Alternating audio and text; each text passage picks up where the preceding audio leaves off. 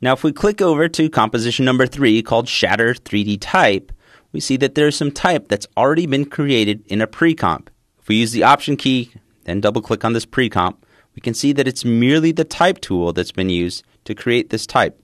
But you should note that the composition size for this type is very large.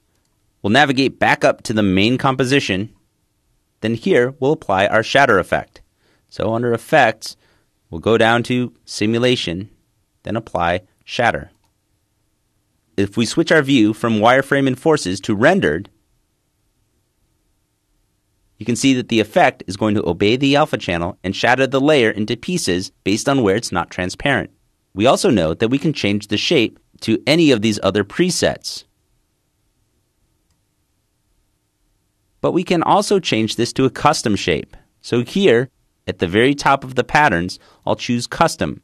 Once I choose Custom, the effect is going to require me to choose a custom shatter map. Here I'm going to choose the layer itself as the map. Once I select this, I can see that every piece of the layer is starting to float around.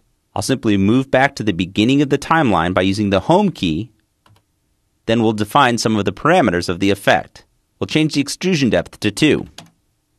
We can already start to see some of the 3D extrusions starting to come together, but then we'll also change values for the parameters at the bottom of this effect. Under Textures, we can change the way the new extrusion is rendered. Here we can change the mode for the front, side, and back layers. So for the front mode, I'm going to choose Color. We could choose a different layer, and we could even create moving layers as our textures, but I'll simply choose Color for all of the sides.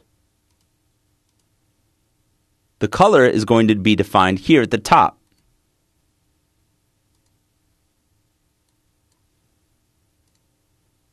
With the color selected, I can see that the lighting inside the plugin is taking over, creating a shadow on the side of the extruded type.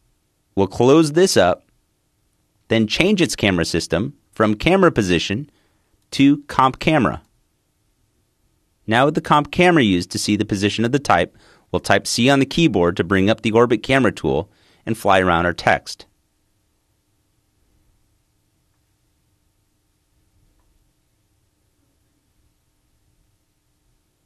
Now you can see that the type is being extruded by the effect, and once the animation begins, because the force is in the center of our type still, each of these letters is going to fly out from the center, much the way our bricks or the glass pattern did.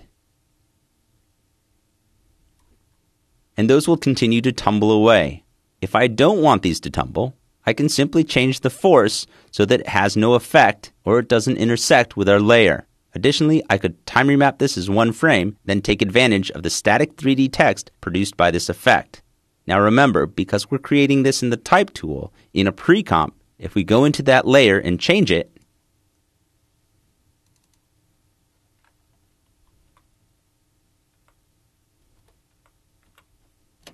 when we navigate back to the main comp,